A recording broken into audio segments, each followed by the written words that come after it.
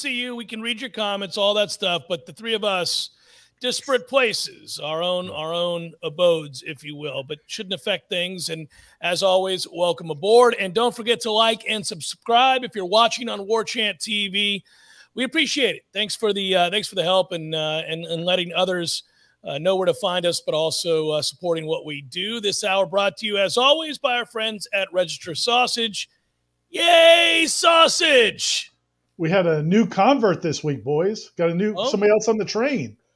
Our buddy, national champion Keith Cottrell, had not really checked out the Register phenomenon, but was drawn to it. Was in a grocery store the other day, texted me and said, "Hey, I'm not seeing any registers at this grocery store that you told me they would have them." And I was like, "Look, I'll be there in 5 minutes." Except I was in quarantine, so I couldn't really. But I was like, "I'll call my goons. We'll take care of it." He looked around a little further. He found them, found the display, got his Register sausage, said it was delicious.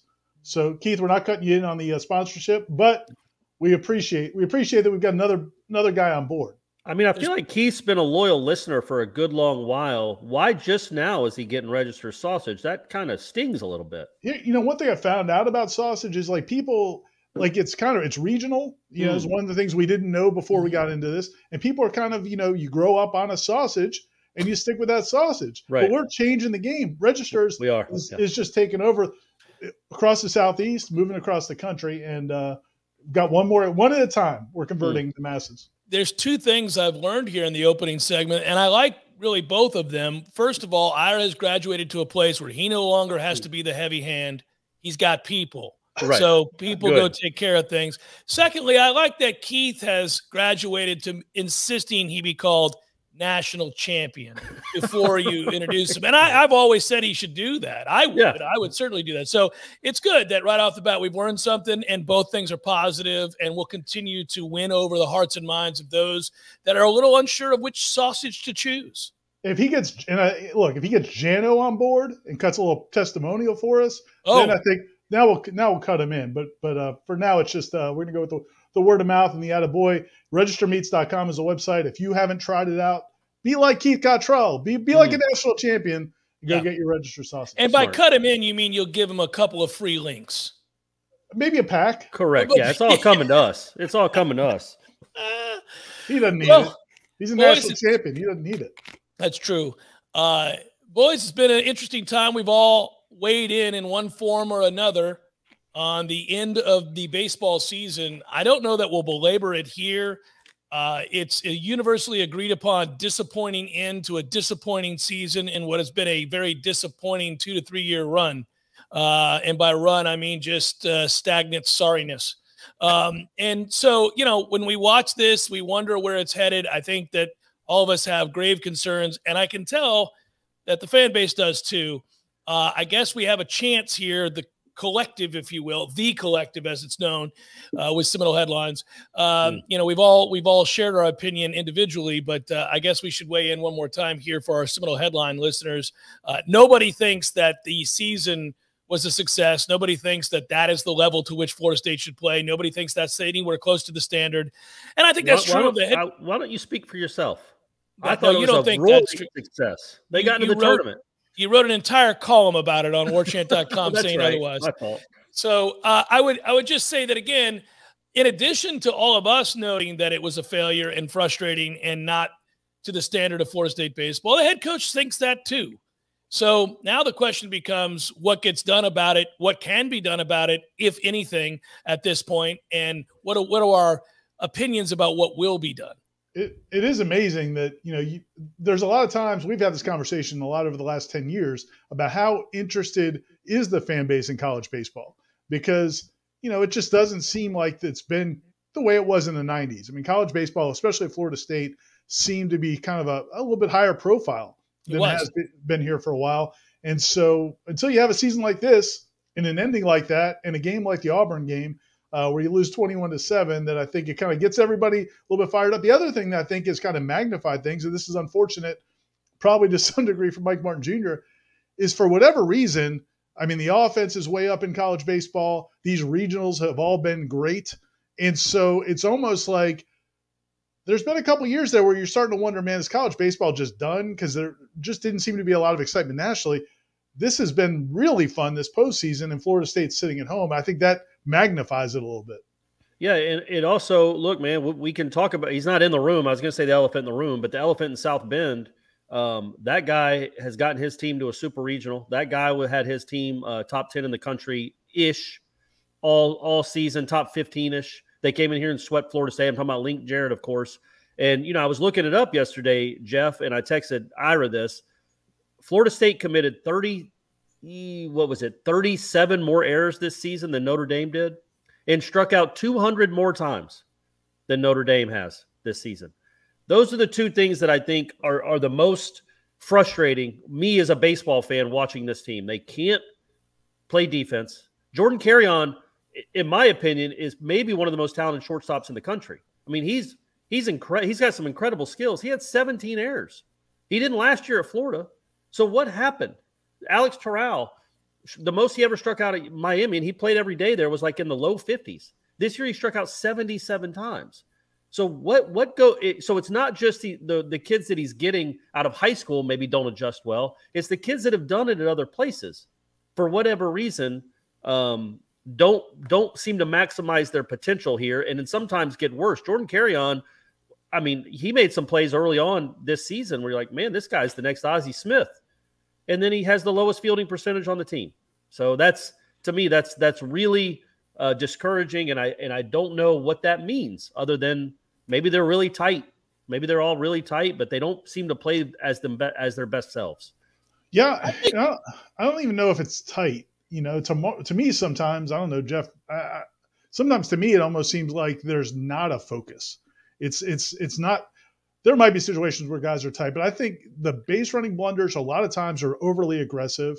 The approach at the plate is overly aggressive. I mean, with 2 strikes, it doesn't matter. They're swinging out of their shoes. I mean, there's just in a situation where you just got to hit a ground ball on the right side of the infield to get a run home. They don't do it. I mean, to me, it's a lack of focus more than it is being tight. Well, I think ultimately, and no matter how much it pains anybody to say it, what we're describing, when you're talking about a team that doesn't run the bases well, that strikes out incessantly, that doesn't walk and has a low on-base percentage, that doesn't communicate, well, and then you want to throw in maybe plays tight, that's coaching, guys. There's no way around it. That's all coaching. I think that it snowballs. I think that it kind of collapsed on itself at varying points this year.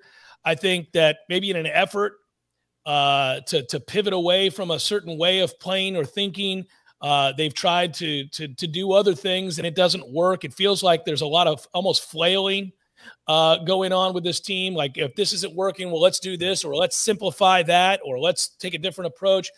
It just feels like to me that he hasn't been able to put his finger on the pulse of his team. And then that in turn has led to frustrating results, which in turn leads to pressing, which in turn leads to desperation. And I think when you see that, it's fairly evident when we watch these games. That's not a very cohesive team. It doesn't look like a team that likes playing together. I could be wrong about that. I'm not in that locker room. I'm not on that field with them. But they don't look like they're having a lot of fun. And certainly what's inarguable is that the results are unacceptable. And so the results are what matter most. We all have an opinion about maybe why they're at where they're at. But at the end of the day, this is not a program that aspires to get lucky to get into the postseason only to be bounced in a sub-regional and win one game. In one of those games, by the way, in which you lose, you're humiliated in primetime in a way that you expect teams that you rarely have ever heard of playing baseball get beat in these postseason tournaments because they lack the pitching. This is nothing like what we've come to understand Florida State baseball to be. And so ultimately, no matter whose fault it is, it falls at the feet of the head coach. And I think certainly he's well aware of it. You saw a guy at the dais after that game in which they lost, heartbreakingly so, by a run that looked like he was deep in thought, because I do believe Meat is a realist. I do believe he does not run from the standard. I don't think that he finds this acceptable. And so ultimately, if you're in charge and you're sitting there at the dais having been bounced yet again very early and not look good doing it and not had a good season during the regular season, you've got to turn inward and wonder, what is it I'm doing? What is it I'm not doing? I think it's the regular season point that is the most concerning to me because, look, man, Florida and Miami didn't advance either. Which is great. We're all happy about that, right? Miami losing at home. That's the one good thing that's happened for Mike Martin Jr. this week is that both of those two teams got bounced. But that's why I don't like getting caught up so much in postseason results because those two teams were superior to Florida State by a pretty substantial margin during the regular season. Miami was a national seed. Florida got to host. Florida State was a number 3 seed on the road and apparently was one of the last 4 teams in the tournament. So these 3 things aren't the same. And that's what concerns me the most. It's not just the 2 and 4 that he's in the postseason in his career. It's that these regular seasons, like it's one thing to be a national seed and get upset like the softball team did. The softball team still had a great season and a really disappointing finish. This postseason played out just like the regular season did. This is an average baseball team. It's a top 35-ish baseball team right now, 30 to 35 ranking, which we're used to it being top 10 every year. And so that to me, how no matter what happened in Auburn this weekend, they could have saved some face and somehow won that regional. And then all of a sudden, hey, it wasn't bad. You're in a super regional, but it wouldn't have been commiserate. Is that what I say? Commensurate with the regular season, because the regular season was an up and down train wreck for a large part of it. But that's what's weird about this team, though, is look at their record against good teams. And the Miami team, who you just said had such a better season, they beat them 2 out of 3. Florida, they easily could have beat 2 out of 3. They beat some really good teams this year. What's weird is, and it gets back to my concerns about lack of focus and lack of just cohesion, is the fact that you had all of the crazy losses in games where they were not competitive, and in situations in games where they're not competitive. Almost all on the road too. And think about some of the guys they put on there on the mound in big situations in that regional were things that we saw this year where guys just didn't compete. That to me is the fabric. That when Meat looks in the mirror, like you said, Jeff, he's got to look in the mirror, figure out what's not working. I don't think it's about talent necessarily. I don't think it's about filling holes. I mean, those are important, but I really think there's something missing in this team in terms of that competing. Because you're going to get on the mound. There's days you go on the mound and you don't have your best stuff. Yeah, I mean, we've seen it with Parker Messick, but you can compete. There were a couple of guys in that regional who did not want to compete. You could see it when they went out there. Maybe there's something physical going on. I don't know. But that's stuff we've seen throughout the year. And then you see at-bats that are not competitive. You see fielding opportunities that are not competitive. That's concerning. I think, again, going back to, you're right to look at the bulk of the regular season as the barometer. I always tend to do that because postseason, we know in truncated tournaments, things can happen. You're right to point that out, Corey. The thing of it is, though, as you also pointed out, and we've talked about on this show and on my show and on Wake Up Warchant, and certainly it's been written about on warchant.com, the style of play is dreadful. It's unwatchable. They don't run the bases well. They don't pick up the baseball. They're absent-minded, to Ira's point. They swing and miss more than every other team in this conference. Without the power that should go with it. Without the power to go with. So if you're not going to get on base and you're not going to pick up the baseball, and if you do get on base, you're not going to run the base as well, and you're going to swing and miss a lot without the home run bonus. What is it you say you do here? Yeah, what is there? Like, what when Meat is going into a recruit's home? I don't know. Do they do that in college baseball, or they just meet him at the concession stand during one of those travel tournaments? I don't know how college baseball official visits work or in-home visits. But what do you think he says or his coaches say when somebody asks, "How would you describe FSU baseball?" Like, what is the core of it? In transition, and we need your talent to help get us over the top. Yeah. But what would y'all say is the FSU baseball style of play? Well, what's weird is these last 4 years. What is it? Again, man, going back to historically, the program is built on pitching and defense. I'm talking about recent historical. I know, I'm just saying, but Mike Martin Jr. was part of that. Yeah, sure. So that's where he comes from. But what's weird is he did want to embrace this new approach offensively and kind of get away from – remember his first press conference? I was kind of shocked. His first press conference, he talked about how aggressive he wants them swinging at the first pitch. It was almost like it was like anti-Mike Martin Sr. Yeah. Well, okay, but do you know how to teach that stuff? Because it seems like right now they're trying to have that approach, but without any of the results. So that's weird. Well, we should also note towards the end of the season, the once thought to be dominant pitching staff was anything but. Yeah. As the season wore on, you had one dependable arm. that was supposed to be a staff self-described by the head coach as perhaps the best in the country, with a bunch of major leaguers on it. Yeah, well, they weren't close. No. I don't think they were anything close to what they expected them to be, especially from about the midway point on. And you would want to know why that is too. Now, the problem you get into, I think, and we've hinted at this a little bit, what do you do if you decided to make some changes on your coaching staff if you don't have an extension?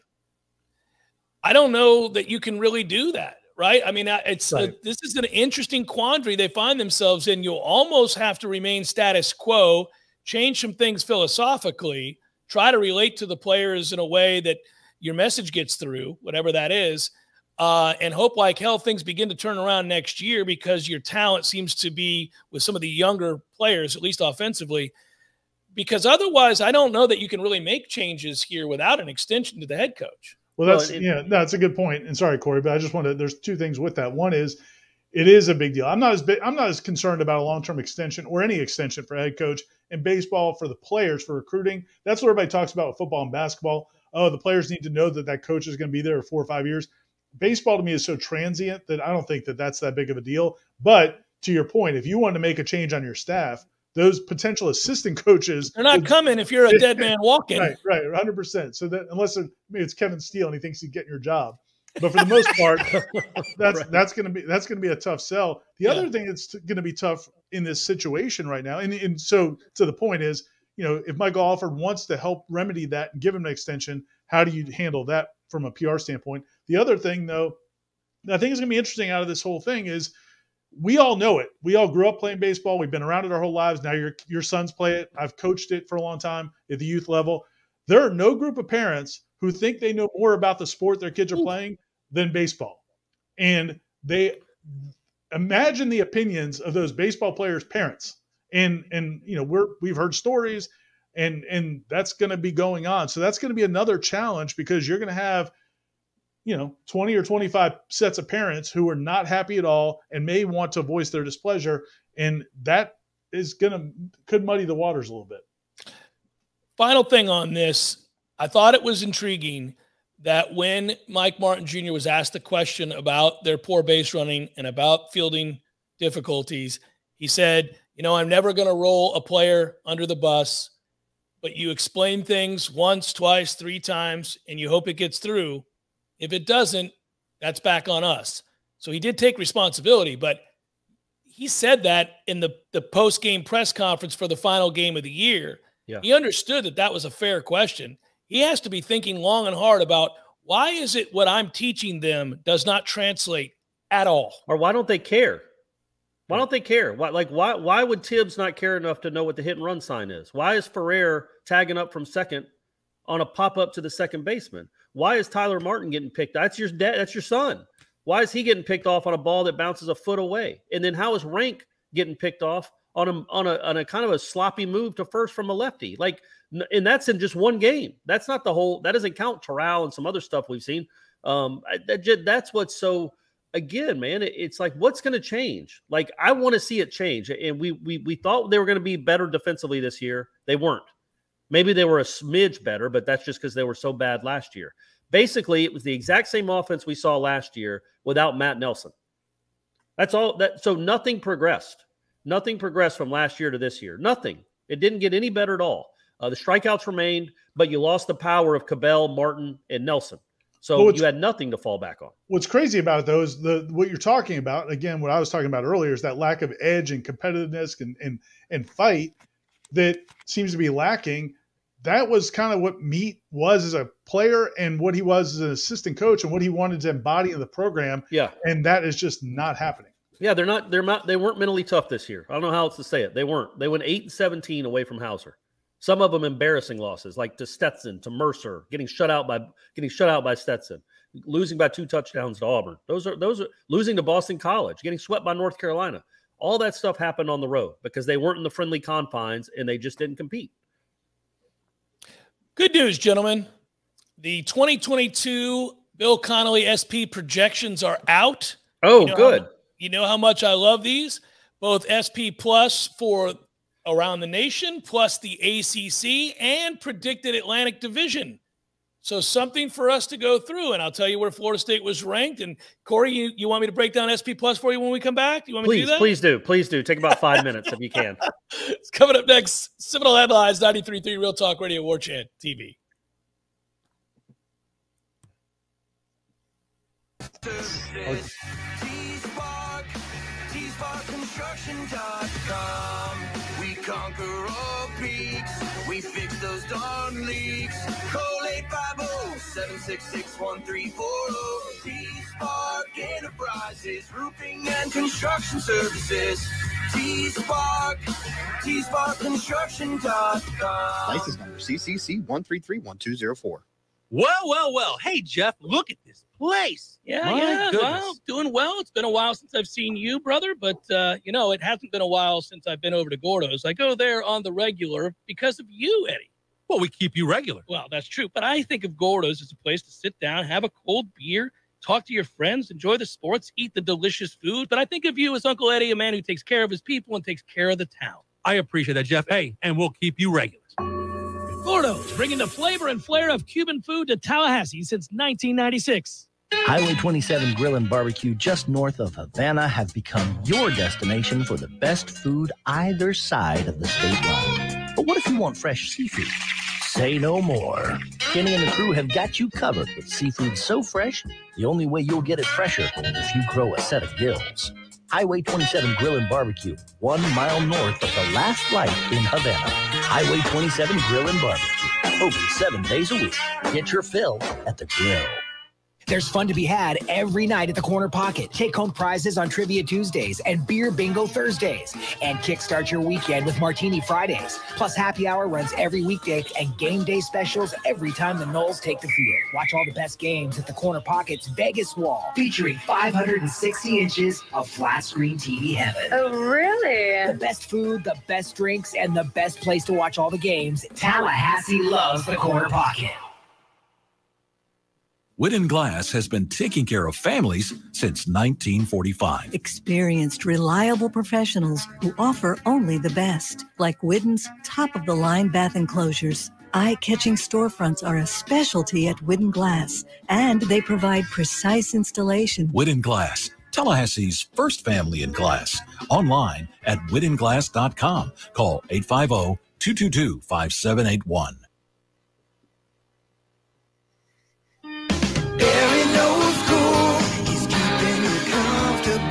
This is Kyle, Service Manager from Barano Heating and Air. Schedule an appointment from your mobile device to learn about our Total Comfort Service Program. With guaranteed same-day service, 15% off necessary repairs, and $25 berry bucks to use towards air filters and other products. Turn to the experts at Carrier and Barano Heating and Air. Any day, anytime, anywhere. Online at baranoac.com. Florida license CAC 1816-186. Let's be honest, we all have way too much stuff. Maybe your storage closet is full, your garage is full, or the guest bedroom is a mess. Call Southeast Portable Buildings, 580-6400, or visit them online at southeastportablebuildings.com. Wildfires and other disasters are becoming a way of life. For many, preparing go bags relieves stress. Tips for disaster preparedness and suggestions for putting together your own go bag are available from FEMA at ready.gov, and you can search go bag on jw.org. Life is stressful. Dinner shouldn't be. That motto is why Register Sausage has been doing business in the Florida Panhandle and Lower Alabama for over 75 years. A proud sponsor of Seminole Headlines, Register Sausage always provides the best Southern smoked sausage to over 140 grocery stores and restaurants throughout the Southeast. Headliners have discovered the Register's difference. You can too. To find a store that carries Registers near you or to buy directly, head to registermeats.com. That's registermeats.com. Register Sausage. Yay, sausage! Seminole Headlines returns now. Head to YouTube and search for Warchant TV today to catch the show live or on demand. Now, here's Jeff Cameron, Ira Schofel, and Corey.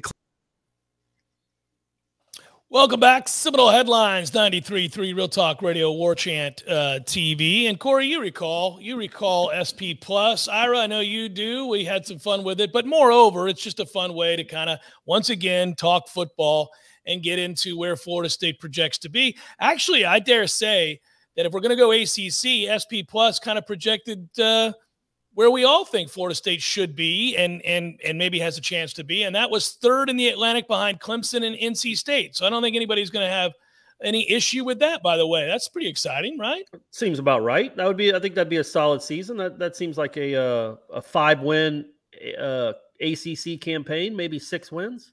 Okay, we've been asking for getting to the point where you're beating Wake Forest and Louisville again, and that's what you kind of need to do to separate yourself from those teams in the Atlantic. Yeah, those projections would have Florida State with an offensive ranking coming into the season in the top 50 and a defensive ranking in the top 20. It would also have a team winning on average. This team, the number would be set at 7.5, and the conference win total would be set at 4.6. So, yeah, if you're going to take the over there, that's 8-win season. That's a 5-win ACC season. Norvell should go ask for an extension right now and just show them that. Just bring that in or send the PDF to offer. Be like, look, man, look what I'm doing. S&P thinks we're going to win some games. So SP Plus is Bill Connolly's system on ESPN. For those that don't know it, it judges returning production, recent recruiting, recent history on the field as well. It doesn't account for everything. It's just a measuring tool, but it's a pretty good one over year to year. And it's a way to take a look at, what a team's thought to be coming into the season. He readily admits that there are a lot of things that it doesn't factor. For example, it doesn't factor, a new coaching staff basically at Clemson. They've lost 3 major assistant coaches in the last 3 years between Elliott and Scott and, of course, Brent Venables. So how do you factor that in, right? You may think that this is a program on the way down because of it, but SP Plus does not factor that. And not just coordinators, but maybe the best defensive coordinator in the country and really good offensive coordinators. Yeah, I mean, I think it's definitely a useful tool, but what it also does is, something we've been talking about is, we haven't given Mike Norvell and his staff a pass in the last 2 years, but we have explained that there are a lot of issues they've had to deal with. This is a year now where, okay, man, you've got a lot of guys back. You've done really well in the transfer portal. You have returning experience everywhere. You kept your staff together. You don't have a lot of inexperienced players playing. You should have the cohesiveness, the culture, all that in the right place. And now you got to go win games. So what it does also is it kind of removes any of the excuses or many of the excuses, because this is a team that should be in that ballpark. It should be a team that wins about 8 games, goes 5-3 in the ACC, doesn't get embarrassed. And maybe, and if they knock off a team or two that they're not expected to, which is possible, then you maybe could have an even better season. Yeah, I mean, if they just play like they did the last 2 months of the season, right? That's what we're asking this season to be. Like, if you just flush September of last year, this was an S&P 7.5, 8-win team. They won 5 of their last 8. 2 of them were by a field goal on the road at Clemson in Florida. So, and the other one, Jordan Travis didn't play. So I feel like that's what they can be, even if they don't get any better. They're good enough to do that. The other projection on SP Plus to note, if we're looking nationally where Florida State comes in and we remove them, we're not just solely looking at the ACC, is they come in at 28th nationally. Into the season. That's high cotton, guys. We're top 30. Are you kidding me? Yeah, they come in 28th. They're just ahead of Nebraska and Louisville, and they are just behind Iowa and Arkansas. Suck it, Huskers. Sorry. Good hire there with Frost. What are you, 30th in the SP? That's as well thought of as a 3-win team can be, my friends. Nebraska won 3 games a year ago. But they were close, right? Didn't they lose by a field goal in 5 different games? Yeah, man. If they could be top 30, I know that's not what we want. We say that all the time. Or I say it all the time. That's not what we grew up with. It's not what you guys watch this show for, is to cheer for a top 30 football team. But 2 years ago, it was bottom 30. It might have been bottom 2. It was just disgusting. And so in 2 years, if you can make those strides up to be a top 30, 8-win bowl team, playing close to New Year's Day, well, that's a nice step on your journey back up the mountain. 8 wins, Ira? We're all going to be happier than hell and feeling good?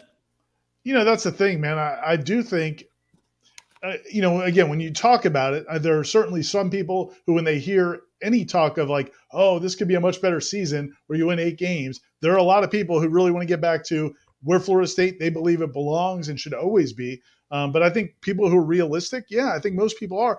I've also had some interesting conversations lately. I'm curious what you guys, as you talk to other people around the fan base, I've had a lot of people tell me how excited they are about that LSU weekend.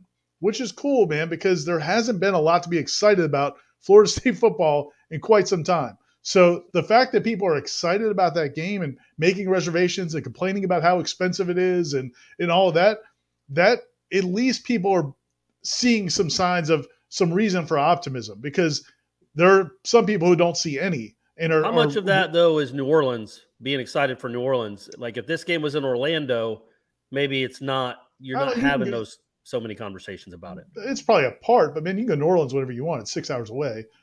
People are excited about that game. I think people are legitimately excited about that game and that weekend. The venue's part of it, but I think part of it's the fact that they're playing a team that seems possibly beatable, where LSU is right now in a state of transition.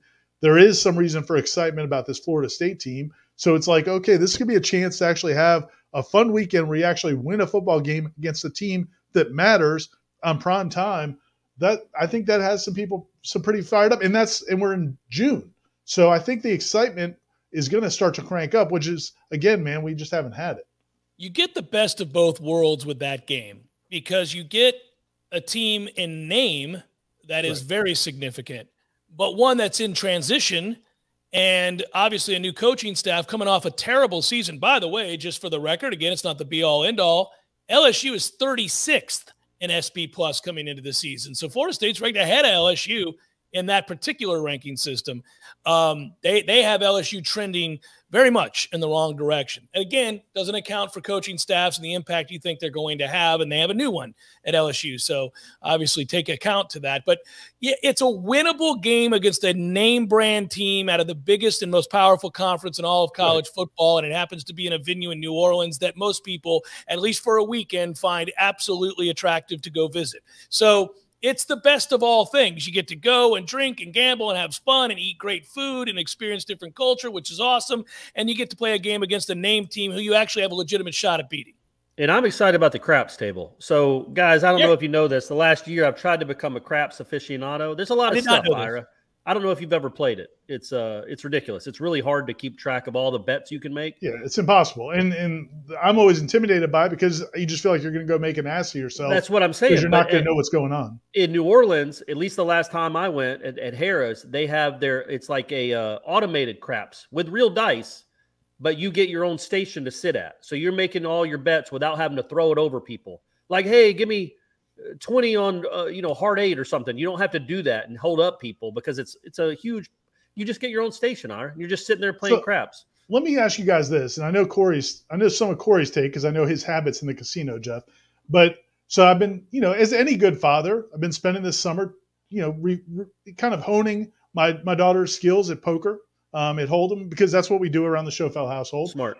And then they wanted to learn some blackjack, so we've been going over some blackjack tips and trades. But I don't really like blackjack. To me, blackjack sucks. I hate blackjack. Thank you, Corey. I feel like it's just it just feels like I don't get there's not that much strategy. You've got your cards. You're either going to hit or you're not going to hit. You're going to split or you're not going to split. You may double down, but there's just not poker, man. There's a lot more going on. But there's a lot more going on. I will only interrupt to say that the percentage-wise most winnable of the games of which we speak is indeed blackjack. So if you'd like a better chance and better odds of winning money while you're gambling, blackjack is where you want to go. Now, Corey is going to go over there and play craps, and he has no idea how to win, and he's going to get his ass taken again. That's not true. I know what I should be doing. It just never works out for me. But he'll tell me how much fun he's having. Right. I'll win a boring game like blackjack and take home thousands of dollars, and really you're not winning thousands of dollars at blackjack. Oh, he's playing the $100 table. Well, he might be. You're in the high roller table. Corey, the last time I was in Vegas, I took home over $5,000 in blackjack. Don't start. Did you tell the IRS about it? But did you have fun? Don't you worry about what I did or didn't do, Corey. Did you have fun? Yes. Yes. You know what I like doing, Corey? I like winning. I like winning lots of money, buddy. That's a lot of fun for me. All I used to do was play blackjack because I was so intimidated by the craps table, because it makes sense. It's just it's so loud. It's like its own club scene over there. You don't know what you're doing. But blackjack, number one, the dealer always flips over a 10. Always. Well, you have to expect that. And if the dealer flips over a 6 and I double down on my 9 or whatever, I'll get a 4. The dealer will flip over a 5. and ace, and then a 9 and hit 21. Oh, isn't this fun? It's just mind numbing, and I always lose, so that doesn't help. Yeah, I am a cop, Bobby. I just want to know. Yeah, this big man winning $5,000. I hope some of us taxpayers, some of the country got some of that. Corey's holding me accountable for my winnings. The best the Cosmopolitan 6 years ago. The best game for me around blackjack is trying to circle and circle and circle until I can find a seat at the $5 table.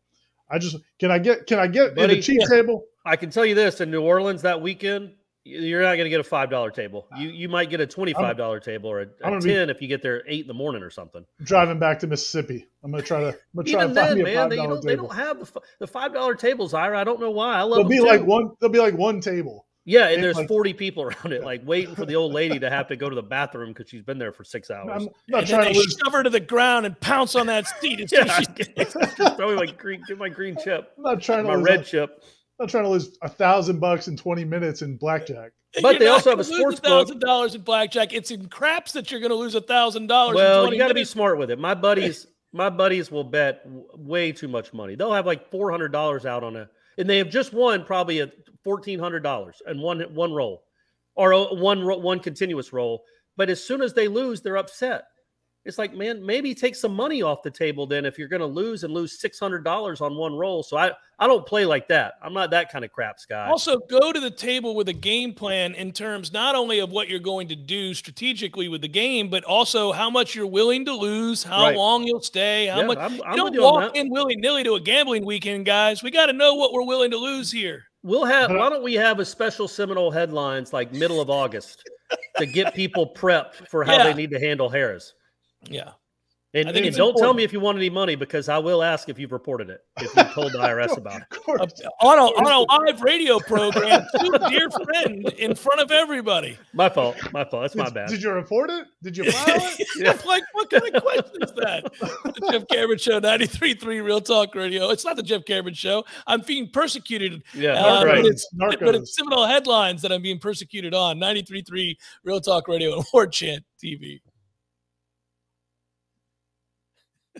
That guy said Corey's dry snitch. 2021 Dodge Charger. A Tallahassee man told the sheriff's office on Sunday his Charger was stolen from the parking lot of Mr. Pips in Bainbridge. The car is cobalt blue and has red Dodge emblems on it. It has a Florida license plate K37BL. Deputies are asking for any information from the public that could help them solve the case. You can contact DCSO investigators at 229-400-8020 or 229-400-8004. Summer may have just begun, but you may have to wait a bit longer to go take a dip in the pool due to lifeguard shortages. Some community pools have had to delay opening for the summer, while others must close down altogether. To combat the shortage, Trousdale Aquatic Center is offering free of charge certifications and lifeguard training. For more information, contact them at 850-891-4903. This is Rachel Lenne with your Real Talk 93.3 Local News Update, brought to you by Macklemore Systems, Tallahassee's go-to Mac store. Check them out online at MacklemoreSystems.com. This is meteorologist Paul Trombley with your Real Talk 93.3 weather update. Chance for scattered thunderstorms this afternoon. Otherwise, mainly sunny skies. High of 92, westerly winds around 5 miles per hour. Mainly clear skies and quiet tonight. Chance for scattered thunderstorms. Lows level off around 72. Slight chance for scattered storms again tomorrow. High temperatures reach up to 94. Mainly sunny skies and calm. This report is brought to you by the Lawn Johns. For all your landscaping and lawn care needs, visit thelawnjohns.com. Right now, 87. Men, it's time.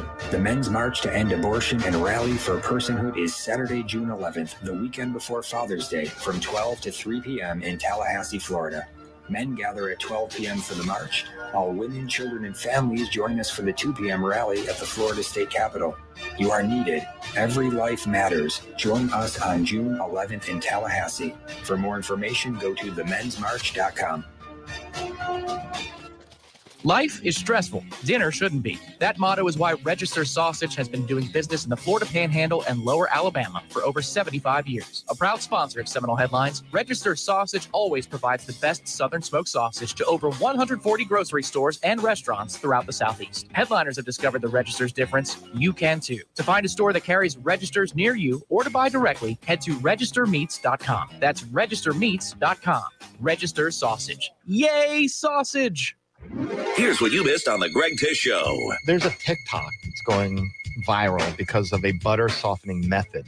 They are putting the Vermont Creamery butter in the waistband of her pants. Give it 5 minutes. You can go and measure out your ingredients, and then your butter is ready to go. You cannot do this in Florida. No. Because your pants will be full of butter in 2 minutes. Somebody try it. Post on TikTok. Unless it says juicy across the back. The Greg Tish Show, Monday through Friday, 6 to 9 a.m., only on Real Talk 93.3. Seminole Headlines is brought to you by Register Sausage, serving the Florida Panhandle and Lower Alabama for over 75 years. To find a store near you or to buy directly from Registers, head to registermeats.com. That's registermeats.com. Seminole Headlines returns now. Head to YouTube and search for Warchant TV today to catch the show live or on demand. Now, here's Jeff Cameron, Ira Schofel, and Corey Clark. You know, I must say, I must be an incredibly generous endorser, but Corey, you and I are both going to be doing this, so I just wanted to point out, well, Athletic Greens here, guys. Well, Athletic Greens here as we start. Just a little early endorsement. I haven't done mine yet, but Stephanie did and loved it. I got to start mine tomorrow. I'll start mine tomorrow. It's good for gut health, Ira. It's good for your gut. Yeah. Sweet. And it assures that you get proper nutrition. So there you go. There you go. I've been doing it for a year, and I've been paying out the ass to do it, by the way, guys. And so now it's great to That's not a great endorsement. It's reasonably priced. It's reasonably priced. I mean, goodness. By the way, that tells you how much I've enjoyed it, that I've continued to spend. It's just that's how effective it is. Just so you know. Yeah. I saw Leonard Hamilton yesterday. So did you, Corey. I got a chance to talk to him. So I didn't see him. I did see Ray Allen, though. I got to see Ray Allen walking out. That we was both cool. walked right next to Ray Allen. Yeah. He's apparently got a bunch of kids at this camp. 4. Ira. Yeah. He's got 4 kids at this camp. But I wanted to point out that Ham was in a good mood. I wish him well publicly here because he had just had hip surgery relatively recently. And I go, man, you go from the Achilles to the hip. And he talked about it's hell to get old, but he's doing better. And the other reason that I bring up my conversation with Coach Hamilton is that he was obviously giddy about the latest addition to the basketball team. And so we should celebrate for a moment and at least make mention of Baba. It's exciting. He's supposed to be really good, man. He's supposed to be like a draftable kid, like an international prospect. And Gonzaga wanted him. So he's not supposed to be. He is. I mean, he's big time. I mean, this is a big get. People aren't as familiar with him as if maybe he was a guy in the States. But yeah, he's a huge get for Florida State basketball. And I mean, when you look at what they've done between the portal and then adding this to the recruiting class and what they've got coming back, I mean, I think there's a lot of reason to be excited about this season. I know, Jeff, you were starting to wane, thinking that the window's closing. But I do think it's closing, but I am excited about this pickup. But it can be both. The combination of him, the guard from UCF, the kid they got from Brown, the shot blocker, defender, and then the guys they've got coming back, and Cameron Fletcher, Matthew Cleveland coming back. Naheem McLeod. And I mean, I think this team's going to be, last year's team got derailed, obviously, because of the injuries. But this team, I think it's going to be better than that team easily. And I think if they can stay healthy, I think they can get back into that competition in the upper echelon. And you forget about the UCF kid. Green is his last name, right? I think he was their second leading scorer this year. He averaged 13 or something a game. He hit 6 threes. Shooter. Yeah, he hit 6 threes against Florida State when they beat him in the Civic Center. He's also Brady's counselor at the camp this week, so that's cool. And to be honest with you, and this doesn't say much about me, I'd forgotten about him until Brady told me who his camp counselor was. I'm like, oh yeah, he's an important piece. I mean, he's huge. Think about who you're losing, and then we won't mention people by name other than John Butler, which is, this kid immediately makes you better at that spot, in my opinion, because he's not going to just get pushed around and he can score at the rim. But also, other guys that maybe didn't shoot as well as you would have liked last year. Now you've got a kid that's proven he can hit 7, 8 threes in a game if he gets hot. And Florida State hadn't had one of those Well, I was going to say probably since MJ would have some games like that, but they didn't shoot well at all last year, at all. So that's a really important piece to go along with this kid who apparently is a bit of a freak, who was 6'2" until he was 14 or 15 and then grew 9 inches. So he still handles the ball like a guard. Yeah. Leonard was really excited specifically yesterday when I asked him about it. He said he's a guy that. What? Is he signed? No, he said excited. He said Leonard's excited. Yeah. Okay. But I don't think he's allowed to talk about. Oh, no, he's signed. He's signed. It's official. Yeah, it's official. He's in. It was announced by the school. Yes. Okay. I didn't see that. Yeah. Okay. He's in. I won't tell you when it was announced, Ira, but it has been announced by the school here in the last 24 hours. Yep. That he has signed. So the point would be he was excited about him, and he was saying about his potential that he's a guy that he feels like can come in and help them immediately. And Leonard is loath to say that. He doesn't put unrealistic expectations on people. He is, every time I try to get him on the record about a kid that they're going to get or that they are sure they have, if I say, what do you think he can be for us this year? He's always like, well, we'll see. We'll see. He doesn't. And I always respect that he does that. And I'm not saying he overstated what he thought this kid would be, but he thought he could help right away. That says a lot because, again, Leonard doesn't put those kind of expectations on people too often. And do you think I brought this up on Wake Up Warchant? Do you think this is where Florida State, for the immediate future, where they shift their recruiting focus, maybe? Because I don't think they're going to get a lot of in the era of NIL. They're not going to be pulling a lot of Scotty Barneses and Patrick Williamses and of that ilk. So is this where you go overseas where they can't have NIL deals because of work visas and things like that? Yeah. Or do you think that's what Leonard does for the remainder of his career? Because clearly, until this happened, this had been the most pedestrian recruiting class Florida State had in a good long while, ever since this second run started. So maybe this is what he does. There were a couple of 4-stars in there. It wasn't like a bad class. It just they didn't have that big 5-star guy. And they missed out on a lot of 5-stars. Guys. They kept losing out on them, like the Derek Whitehead kid and other guys they were in the running for. They lost out on, and you wonder why. And I mean, NIL. I mean, it's not like Derek Whitehead went to UTEP.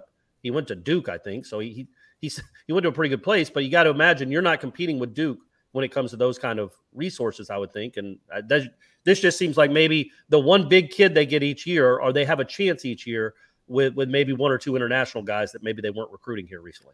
I think it's going to be a combination between that, then also the portal. And then, and he's got so many relationships. He can still pull one big guy. But I think it's going to be a mixture of that. And they've always done well internationally. And I don't think this is one where this is a kid and his people just found out about Leonard Hamilton or just found out about Florida State. Florida State has had a lot of successful players his type. They've recruited internationally forever. Leonard Hamilton has connections that go back 50-plus years in but don't all you think, Ira, this circles. is the most ready-made international player he's brought in? Like, this isn't a project. This isn't Bojanovsky or Ojo or Gilchrist or Kumaji or one of these guys. This dude should start for them. And they don't typically bring in the ready-made guys. They're more like the project guys. This guy was again, Gonzaga was after him. He's considered to be one of the very top, if not the top, international prospect. Yeah. That says it all. I mean, and we are now in an era where international prospects translate. They come in and they play well. It used to be you're kind of like, I don't know what I'm going to get. Most of the time, if you're a highly touted international prospect these days, whether that's going into the NBA or college basketball, it turns out that it translates. It's a good thing. So it's a huge game. And so much of the game has translated, so much of the United States game, the American game, has kind of started patterning a little bit more off the European game in the sense of, the bigs playing outside, the perimeter game and all that. So you have guys that are, it's a much smoother transition. And again, I think what Florida State's been doing offensively certainly fits in well. And I think that's a big reason they were able to get him. I know everybody talks about how Gonzaga brings back those guys and that hurt them, no doubt. But there's a lot of other schools that would have been interested too. Florida State was a school he was very interested in because of what they've done the last few years. Yeah, in fact, his quote is one that should warm the heart. I mean, we have really kind of fallen back on how much culture has played a part in Coach Hamilton's ability to get elite players to a place that really would have never been considered in the past. And he's created that culture. And that's why last year was so disappointing. In addition to the injuries, it seems they lost some of it. And I was really worried that, oh man, could this be the beginning of the end of this incredible culture that they've been able to foster, to where people come in and they adapt immediately to being unselfish. They come off the bench, they do those things, and they acquiesce to the style of play where so many guys get so much time.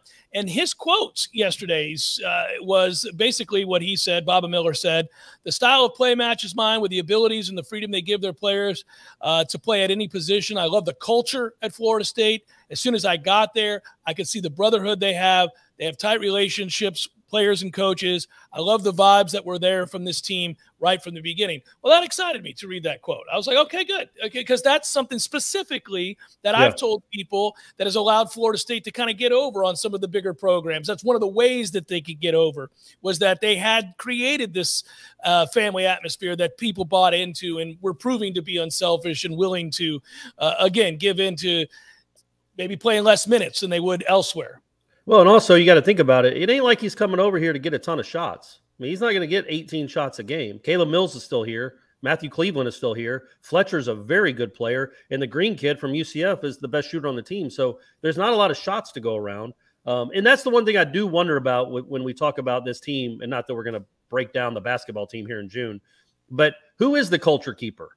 Who is the guy that is like, man, it doesn't matter that you get 7 shots a game. I know Leonard can do it and Stan can do it, but who are the players, the Malik Osbornes, the Trent Forrest, the Anthony Polites that have all these guys, Caleb, Fletcher, Cleveland, all they've experienced is getting routed in the ACC tournament and Wyatt Wilkes getting elbowed in the chest and crumpling. Like that's their season last year with all those injuries and not a lot of great moments.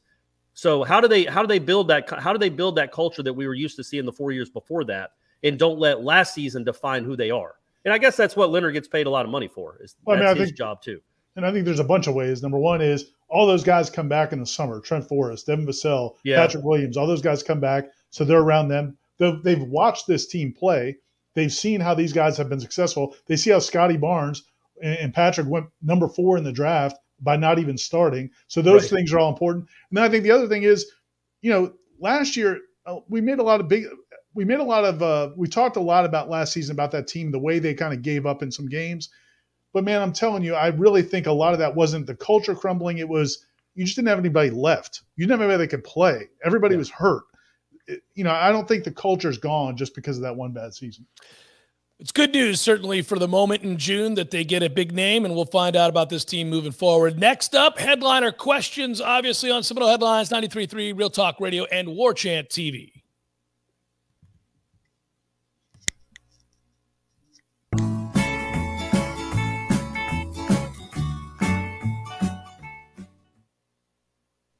Now go call Seminole Glass. They'll get on the road and get it done fast. Your local family-owned glass company, serving the Big Bend for over 15 years. At Seminole Auto Glass, we care about your safety. Insurance will send you wherever it benefits them, not the quality of service. There's a difference in auto glass companies. Trust your local auto glass experts. Seminole Auto Glass. They handle any kind of broken glass, and you know who they are. Better call Seminole.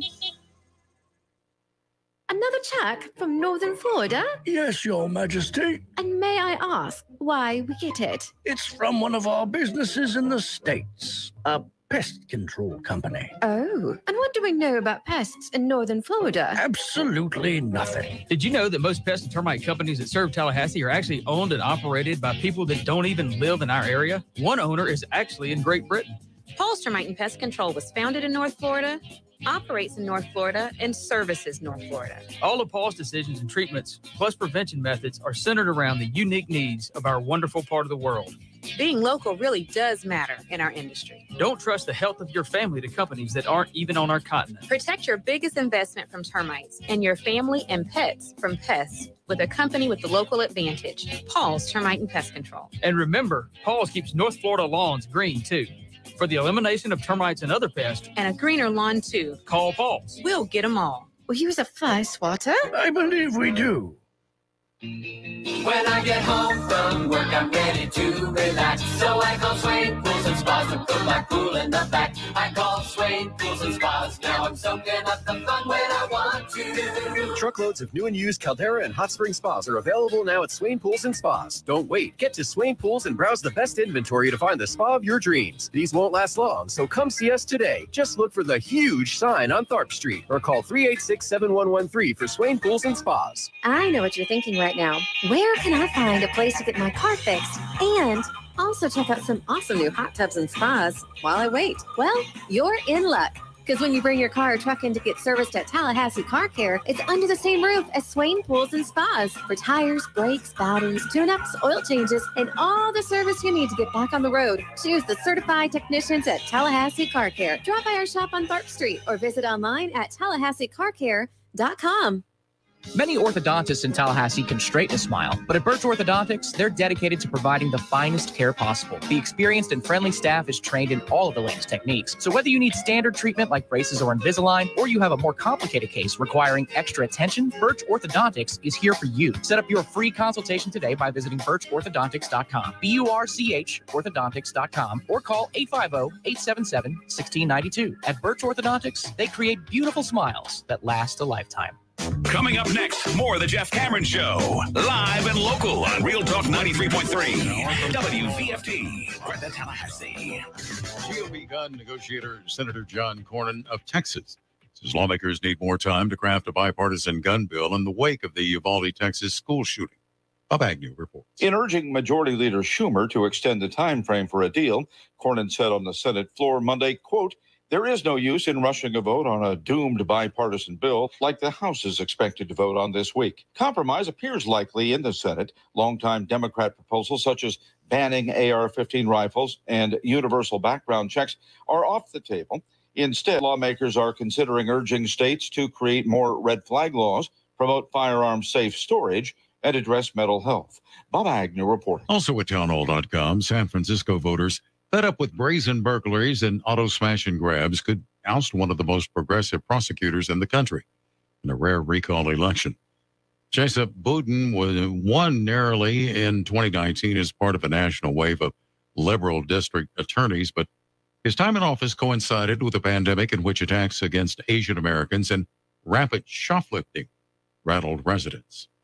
Americans worried about the stock market. The latest Rasmussen Report's national telephone and online survey finds that 55% of American adults believe it is likely the United States will enter a 1930s-like depression over the next few years, including 25% who think another Great Depression is very likely. That's the highest finding in regular surveying since 2009. 34% now don't think another depression is likely, while 11% are not sure. The survey of 1,000 U.S. adults was conducted between May 11th and 12th. The margin of error was plus or minus 3% with a 95% level of confidence. Bernie Bennett reporting. On Wall Street, the Dow had 83 points and the NASDAQ up 38. More on these stories at townhall.com. I'm about to compare a pepper shaker to a cash-out refinance. Hang with me. You know when you're at a restaurant and they ask, would you like some fresh ground pepper? And then they crank that giant tube, but almost nothing comes out? For me, only a certain amount of time is socially acceptable to wait. I know that getting that pepper out might make my life better, but it just seems too impossible. And that's what we hear people say about the cash-out refinance. People realize that the value of their home has gone up like hot pepper the last few years, leaving all this extra money sitting inside their home. But is it too hard to get out? It's Ryan from United Faith Mortgage. If you're interested in cashing out the extra pepper in your home, we're good at doing all the work while you just sit back and relax. And often, your mortgage payment and years in the loan will stay the same. If you'd like to hear about your options, we are United Faith Mortgage. United Faith Mortgage is a DBA of United Mortgage Corp. 25 Melville Park Road, Melville, New York. Licensed mortgage banker. For all licensing information, go to NMLSConsumerAccess.org. Corporate NMLS number 1330. Equal housing lender. Licensed in Alaska, Hawaii, Georgia, North Dakota, South Dakota, or Utah. Hi, my name is Shannon Pash, and I'm the principal at Red Hills Academy. We will provide a challenging, rigorous curriculum. We will also work with our students to teach them how to set goals and then how to work to reach those goals. Red Hills Academy will offer the Spanish language every day. Relationships are really important to us, not just with our students, but with our families and the community. This benefits parents and students alike because parents get that involvement within the school. Easily apply online today at redhillsacademy.com.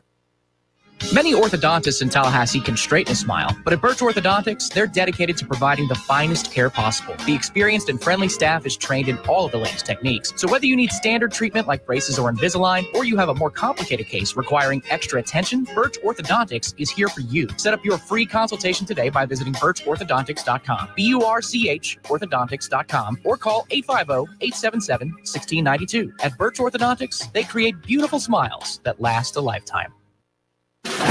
It's time for Seminole Headlines, featuring Warchant.com's Jeff Cameron, managing editor Ira Schofel, and senior writer Corey Clark. Your weekly dose of all things FSU, pistols, and pies starts right now. Here's Jeff Cameron.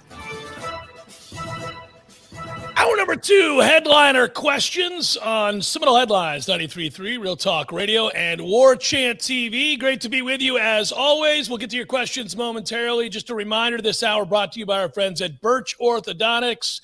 Birch Orthodontics, the best in the business. Both my boys and all of Ira's girls. And if Corey cared at all, his son would be there too. It's all a celebration of Birch Orthodontics this hour, of course. And if you have orthodontic needs, or your kids do, in all seriousness, go check out Birch Orthodontics. It's a no-pressure group. You'll love them. They're professional, but they give you a lot of different options and free consultation to boot. So there you go. Ira, anything to add to that? Do you think I could drop in with Brady, like unannounced? I think if you showed up at Birch Orthodontics and said, "Hey, I'm Corey Clark from Seminole Headlines," yeah. I think Dr. Birch would be into the lobby within about 5 minutes. She would leave tools in a kid's mouth to run out to the lobby to talk to me. When my kids were going there, I would be talking to Dr. Birch sometimes, and my kids would be in there waiting for her. She wouldn't make other kids wait. She'd make my kids wait. Sure. Because, she wanted to chat, talk a little FSU football, but then, she gets right back at it. But I think she would come out to see you, and then I think Brady would be so impressed and be so excited about what Dr. Birch could do. She would buy Can I get braces? And if Brady would move to Tallahassee full time. You'd have to stop. You wouldn't have to keep driving up there. Shanna and Ryan, they'd have to move down here. Or Shanna's the one that does the commute. Yeah, they'd all because Brady wouldn't be able to walk out of there without signing signing an agreement to stay in the city. She's the best recruiter in the business. There's no doubt. Yeah. Well, good. Onward we go to the headliner questions of the day. BirchOrthodontics.com is the website.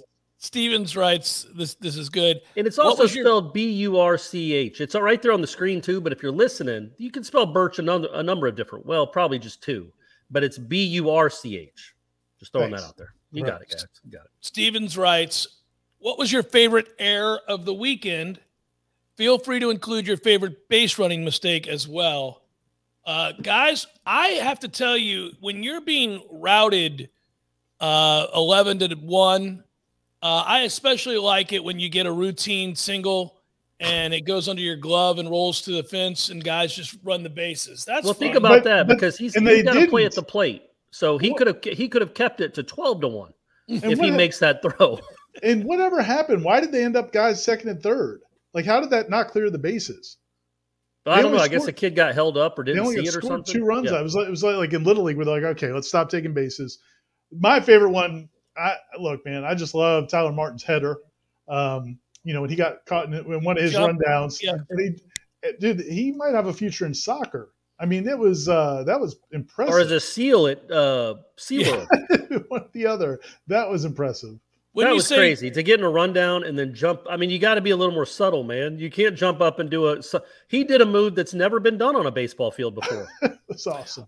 I also liked it was Terrell after a walk getting picked off between second and third. Yeah. Now, so I'm not sure why. You assume that he's thinking there's, the bunt's going to get down, but why are we bunting with? Was it 3-0? It was just there's a lot of questions after that. A lot of painful moments, guys. A lot of painful moments. Kyle writes, hey, guys, thanks for all the great content you put out. The Spanx lady just died. My condolences. And she left you each $500 million. Congratulations. Wow. What are the top 3 things each of you buy for FSU athletics? Well, I think I can speak for the 3 of us when I say we're not spending a penny right now on FSU athletics. We're going to sit back and wait till this sea change occurs and we figure out exactly what's what. Because I'm not just throwing away $500 million, guys, on statues. Well, look, man, you could throw away $20 million. You still got $480 in the bank. Hey, listen, you don't know that $20 million. That could be a beautiful, beautiful condo in Paris. I'm going to hold off. Hey, and don't try to shelter any of that money because Corey will come after you. Oh, I will. He'll expose me out here. Yeah. I was going to say I would finally get Jimbo to dance on my lawn. I don't know what that would take, but I think $12 million for 30 minutes would get him here. I don't know. You don't think he'd do it you don't think Jimbo would dance on my lawn for $12 million? I think the price has gone up. I'm not talking about it every day for a year. He's doing it for 30 minutes for $12 million. I don't think there might be 9 people in the country that wouldn't do it for 30 minutes. But I don't know what I would build. I guess I would build what I do, honestly, what would it take to move the baseball stadium to College Town, in front of College Town, the intramural fields? That's probably a $40 million endeavor, 30 or 40 million, 50 million. That would definitely get it going. I don't know if that would cover it. But listen, man, I'll say this. If you don't build Mickey Andrews a statue or something, I'm calling you out. Because you've been bitching about that for 15 years. I'm going to build a statue. You're going to get $500 million, and you're not going to do something for Mickey Andrews? I'm going to build I'm going to rename it Mickey Andrews Way. I'm going to rename the stadium after him. I'm also going to have a statue right behind the Al Dunlap statue with Mickey with a chainsaw going at his knees, going at Dunlap's knees. And what's Florida State going to do? Oh, we don't want your money? I get to tell them what I want my statue to be, and they're going to do it. So I got a lot of ideas, actually. I'm going to put a McDonald's sign on the back of the scoreboard. Smart. I think it's a good look for when you go down games. Or why don't we just put our Seminole Headlines logo on there? That should be on the 50-yard line, maybe. For enough money, it would be. Jeff, you wouldn't cut him. You wouldn't. Yeah, that's not bad. The celebration of me pouring the champagne. Jeff, you wouldn't cut him off 5 or 10 mil just off the top, just to kind of get the NIL, get it going, get some players in here. Yeah, you would. I think that in order to keep from being bored, once I figured out what I was giving my friends and family, and I'd stored away to ensure a luxurious retirement for myself and my wife, I think I would get involved in NIL as in I would lead the charge. I'd be the guy. There would be I'm not reaching out to Matthew Quigley. Shout out Matthew Quigley. I'm taking over from this point forward. This is how this is working, guys. You call me when you need to know who we're giving what to, okay? The spear's not rising anymore. It has risen. It is me. It is me. Right. You guys are operating beneath me, and I'm telling you where this money's going. So we've got great ideas, Ira. You haven't said anything. What are you doing? Just putting it in the Caymans? Are you coming after my money too? Yeah, absolutely. Look at him. Yeah. He's already thinking about how he's going to get your money. I'm tired of you guys not paying your share.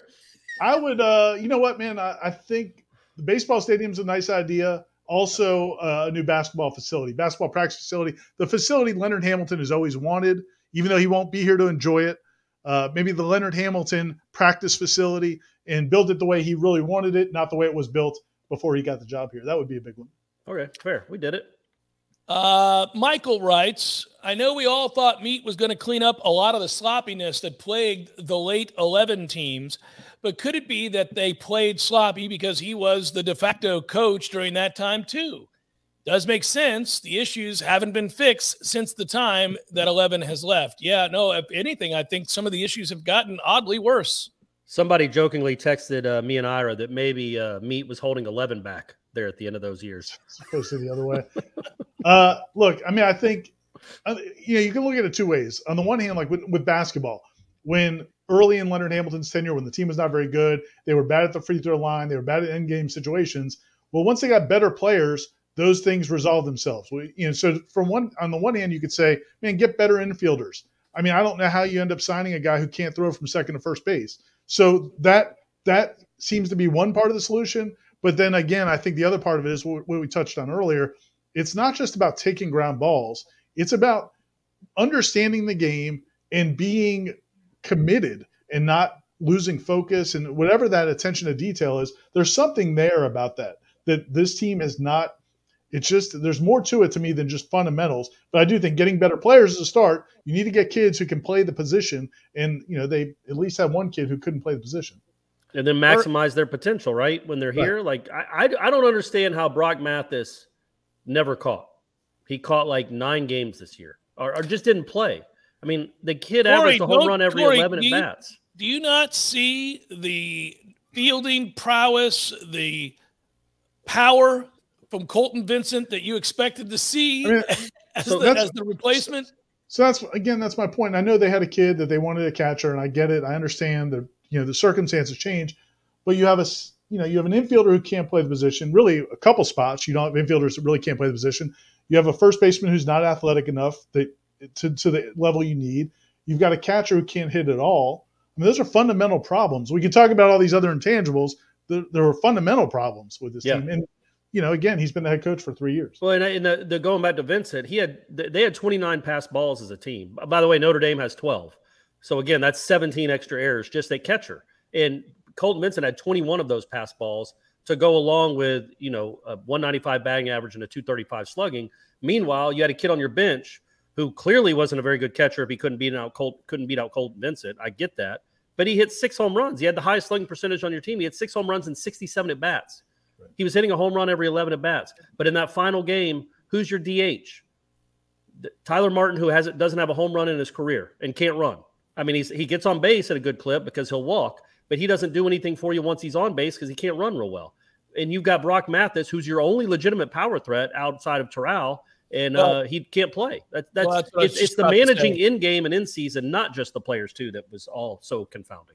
Yeah, I was just about to say, for a team that lacks power, you're sitting a guy with all of the power. Yeah, that's rather frustrating. Burke Buchanan writes, in the opinion of the headliner crew, is A.D. Alford capable of bringing FSU's big three, football, basketball, baseball, back to national relevance? Listen, that's not all on the athletic director. Obviously, we're talking about the ever-changing climate of college athletics and where the money situation stands for Florida State. But he's about to have his first big test, and he's about to have several of them, if you think about it, because – first of all, now obviously they just extended Lonni, so that's a good thing, and obviously they're excited to get that done. From there, you look forward, he's going to have to make a decision on Mike Martin Jr. sooner rather than later. I doubt it's done this year, but if they're not any good next year, he's got a decision to make on his hands. Yeah.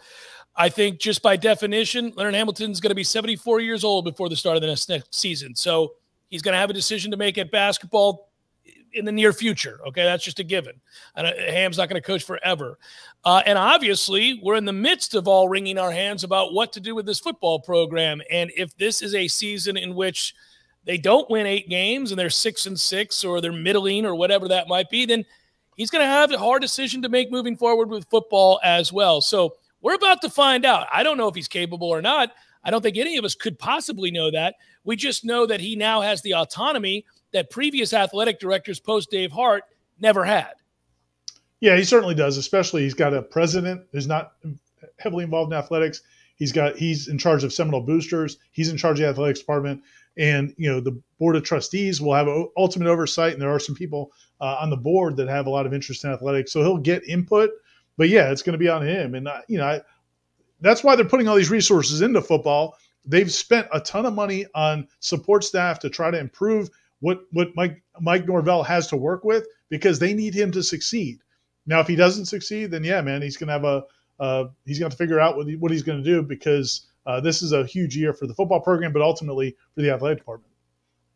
I'm just excited that we have a big boy athletic director, and I'm not even talking about his qualifications. Just that Florida State is now in a position like so many other schools were in, while we were still sort of on the back end of that previous arrangement with boosters that rendered the athletic director impotent. Now you have an athletic director who's tasked with the responsibility of these things of which we speak, and we'll find out if he's good or not. He'll get fired if he's not, but now we know it's on him. The buck stops there. It's good. It's important. You getting the Twitter questions too, or are we just doing Facebook? I'm just trying I've done 4 straight Twitter questions, Ira. That's what I like to hear. I never want to hear you second guess me again. Suck it, Corey. Man, that hurt. That stings. I'm just letting you know. I can hear the derision in the voice. Come on now. I'm balanced around here. It's weird that you keep rewarding the squeaky wheel. Like, I don't get. I've never once asked you, hey, are we doing some Facebook questions now? But Ira does it every show. Never once. Never once. I know the one week I didn't have to worry about it because you didn't even ask for Twitter questions. Yeah, the one thing I would say is both of you can stand down because at various points you've bitched and complained about the way that I guide this. Well, ship. That's a good point. You're right about that. And so I think we just have learned our lesson. You're wasting all this time. You could have asked another question. Let's go. I could have, but I was busy assuring Ira that Twitter was well represented. Right. Butch writes, "Hello, boys. I'll be brief. How does the baseball team shape up for next year? You think we lose Messick and Hubbard to the league given their less than stellar performances at the end of the season? Keep up the great work." Yeah, Messick is gone. And as far as Hubbard goes, he might be the most disappointing element of the baseball team this year. I thought probably his last 4 to 5 starts, you pretty much could guarantee that he wasn't going to give you anything of any value. Correct. Yeah, I would agree with that because at the beginning of the year, it was like, which one of these guys is actually better? Like Hubbard was putting up huge strikeout numbers, and Hubbard was throwing 7 innings of 1-run ball. Yeah. And then once he got into the heart of ACC competition, and then late in the year, let's see if he can get you through 3. Let's see if he can get you to the 4th inning. That's what the bar became for him. But he's still a talent, so you assume he'll have an opportunity to make a decision. We'll have to see. But I think that what everybody's more focused on, I think, is the younger guys because.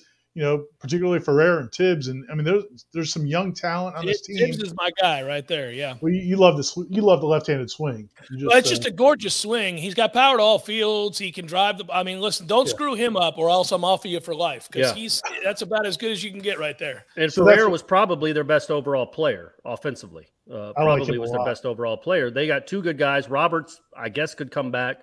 But yeah, man, there's a lot of holes. There's a lot of issues, including. Who's going to be your starting pitchers? Carson Montgomery, Crowell. Like who's going to be Ross Dunn after that debacle in Auburn? Like who do you bring back to pitch on this team? By the way, that's another problem. Ross Dunn's got really good stuff. There's no reason to watch this guy fall to pieces and look like he's never pitched a day in his life by season's end.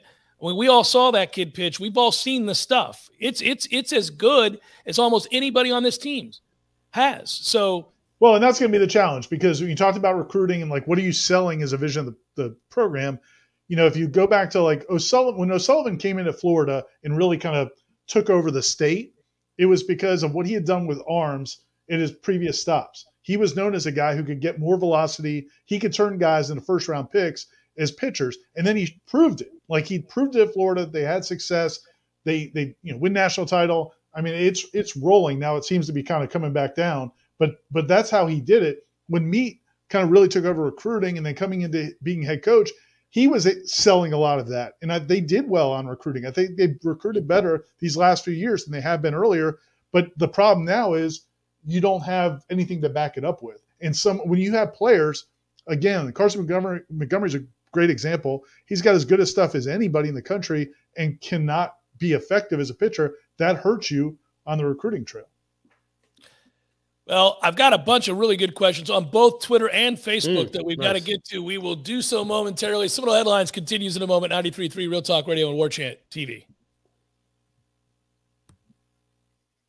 What do you think of first? The food, of course. The food, but you got to think about the food prep. And Hearth and Patio has thought about that with their awesome grills. What kind of grills? Fire Magic, Broil Master, Blaze Grills, Kamado Joe. Matt, they got it all. Wow. Custom outdoor kitchens. Create an outdoor cooking space.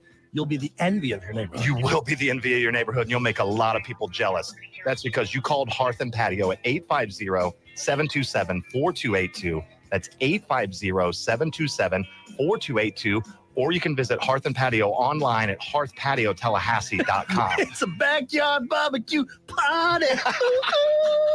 Let's Lee Holcomb's number one more time. 850-727-4282. That's 850-727-4282. To Hearth and Patio, they not only keep the home fires burning, Hearth and Patio will elevate your grilling game. Nice. Nice indeed. There's fun to be had every night at the Corner Pocket. Take home prizes on Trivia Tuesdays and Beer Bingo Thursdays. And kickstart your weekend with Martini Fridays. Plus, happy hour runs every weekday and game day specials every time the Noles take the field. Watch all the best games at the Corner Pocket's Vegas Wall, featuring 560 inches of flat screen TV heaven. Oh, really? The best food, the best drinks, and the best place to watch all the games. Tallahassee loves the Corner Pocket. Well. Hey, Jeff, look at this place. Yeah. Well, doing well. It's been a while since I've seen you, brother, but, it hasn't been a while since I've been over to Gordo's. I go there on the regular because of you, Eddie. Well, we keep you regular. Well, that's true, but I think of Gordo's as a place to sit down, have a cold beer, talk to your friends, enjoy the sports, eat the delicious food. But I think of you as Uncle Eddie, a man who takes care of his people and takes care of the town. I appreciate that, Jeff. Hey, and we'll keep you regular.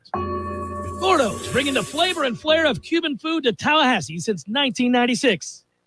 Let's be honest, we all have way too much stuff. Maybe your storage closet is full, your garage is full, or the guest bedroom is a mess. Call Southeast Portable Buildings, 580-6400, or visit them online at southeastportablebuildings.com.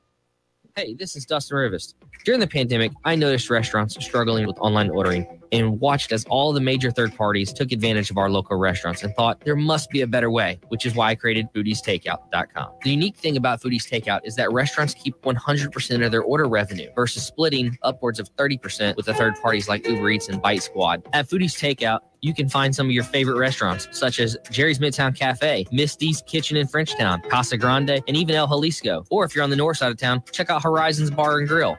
Why not give us a try? Head to foodiestakeout.com or text foodies to 230-9456, and I'll even give you 10% off your first meal. Supporting local restaurants has never been easier. Visit foodiestakeout.com. Physical stress on our bodies can take its toll as the years go by. Whether you're looking to get back into an old sport or just want to spend more time outdoors to explore all life has to offer in our beautiful city, the dedicated team at TOC is here for you every step of the way. You can trust TOC for all your orthopedic needs. And now, scheduling an appointment has never been easier. Just visit teamtoc.com and click schedule online. That's teamtoc.com. Life is stressful. Dinner shouldn't be. That motto is why Register Sausage has been doing business in the Florida Panhandle and Lower Alabama for over 75 years. A proud sponsor of Seminole Headlines, Register Sausage always provides the best Southern smoked sausage to over 140 grocery stores and restaurants throughout the Southeast. Headliners have discovered the Register's difference. You can too. To find a store that carries Registers near you or to buy directly, head to registermeats.com. That's registermeats.com. Register Sausage. Yay, sausage! Seminole Headlines returns now. Head to YouTube and search for Warchant TV today to catch the show live or on demand. Now, here's Jeff Cameron, Ira Schofel, and Corey Clark. Steve Wright, gentlemen, thanks for the laughs and the insights. The last time we looked that bad on national television, FSU fired Willie Taggart. Please explain why Mike Martin Jr. should be different. I really can't tell the difference between this year and last. Yeah, I mean, it's a fair question. It's not even this year and last. It's really not a difference between this year and 2019. And I know that team went to Omaha, but it was a very, very flawed baseball team that got hot. But, it's been 2 years. It's been 2 years. And, he's got this year coming up to prove that at least it's upwardly mobile. Because right now it isn't. Now it's stuck in mud.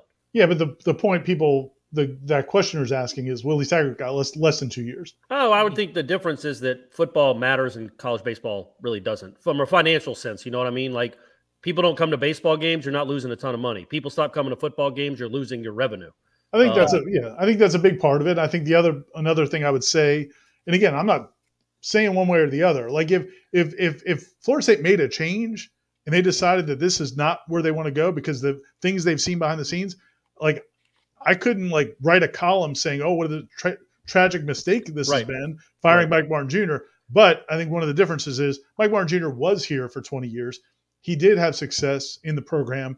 There are people in the program who know him. There are donors who support him, who believe in him, and so those are all things Willie Taggart didn't have. And then there was so much going wrong behind the scenes with Willie Taggart that it's the biggest part of the answer right there, Ira, because in that way, if they found out it was similar, you could make the change and really you wouldn't have to waver. Willie wasn't simply fired because the on-the-field record was abysmal, and it was. It was because it was abysmal and all of the stuff behind the scenes led nobody to believe it was going to get better. And so you had to combine those factors. If, in fact, the record on the field here is poor and the way the game is played here is poor currently, and you were to find out, and I don't know this, I'm not in that clubhouse, I'll reiterate that, But if you were to find out that there's a mutiny on our hands and that nobody likes playing for the guy and that we have problems in terms of communication and his coaches want out or something like that, like you had with Willie, by the way, then yeah, you could let him go and nobody would say that was the wrong move. You would say if they had to. And I would say if like Tibbs, Ferrer, Montgomery, Baumeister, whoever else went in the portal and transferred, you'd have a real reason to be like, okay, well, this isn't working. None of these players want to play for you, and you're not very good anyway. So that's if something like that happened, then yeah, I think there would be a real chance. But hey, we like Tibbs and Ferrer. We certainly hope that doesn't happen. Sean writes, shout out to the Animals and to Tom Lang for linking up with us in Auburn this weekend. Wish we could have seen you guys up there. If you are the AD, and given everything you know and have seen thus far from our baseball team in the last 3 years, I'm curious, what would each of you do? That's from Sean, who has been a loyal and unwavering supporter of Seminole Headlines. I would tell you that I was glad I was not there at Auburn. What occurred at Auburn was exactly what I thought would happen at Auburn. Not the 21-7, though. That was out of the realm. That was out of the realm of what we thought would happen. I thought they'd lose too, but that was crazy. You weren't stunned. You weren't stunned. I'm going to get back to something that I said on Monday.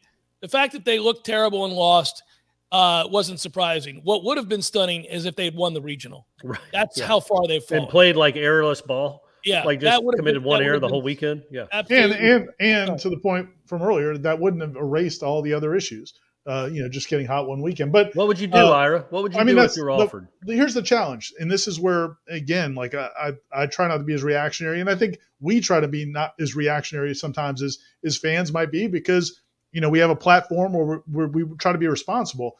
A lot of times there are things going on behind the scenes that we don't have information about. So if I'm Michael Alford, I damn sure want to know. I want to have real conversations with Mike Martin Jr., his staff, and several of the players about what happened, what's going on, try to get a clear picture of it, and find out what is the problem. And if the problem does rely on the head coach, and if it is rest there, then what can be done about it? Can it be fixed? And if not, then you got to make a tough decision. But it's hard for us to say based on the product on the field, based on the information we have, the fact that you went, you've 2 full seasons, both seasons you made the NCAA tournament, which is not good. I mean, that's not the standard.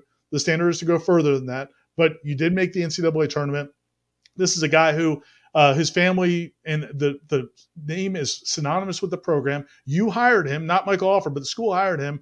If you were to fire him 2 years later, just based on the results on the field, to me, that would be a bad sign. It would be a bad sign to other coaches. Just like I thought firing Willie in the first 2 years was probably limited their ability to go get other head coaches. That's a drastic measure for a school to take. And so if you were to do that, how loyal are you going to be to anybody else? If you're going to fire Mike Martin Jr. 2 years. Now, if there's more going on behind the scenes that we're not privy to, then maybe you have to make that decision. But I would look long and hard. I would not just rubber stamp an extension and say, figure it out next year.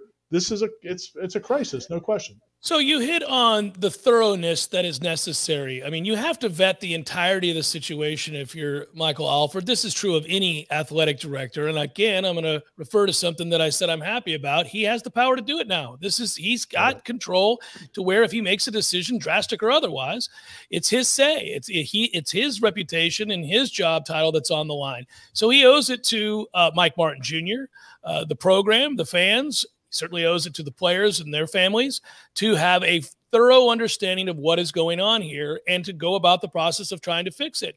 I'm sure that those, for lack of a better term, exit meetings are going to be pretty interesting, because I think a lot of people will have a lot to say about what's happened here the last 2 years, and you will have a better understanding, at the very least, of what you're presented with in terms of making a decision whether to fire or move on. And Alford's a baseball guy, right? That's what I was just going to say. Yeah. Not only is he a baseball guy, but he was at that regional. He was in the stands. That's embarrassing when you're the athletic director and your program looks like that on a big stage.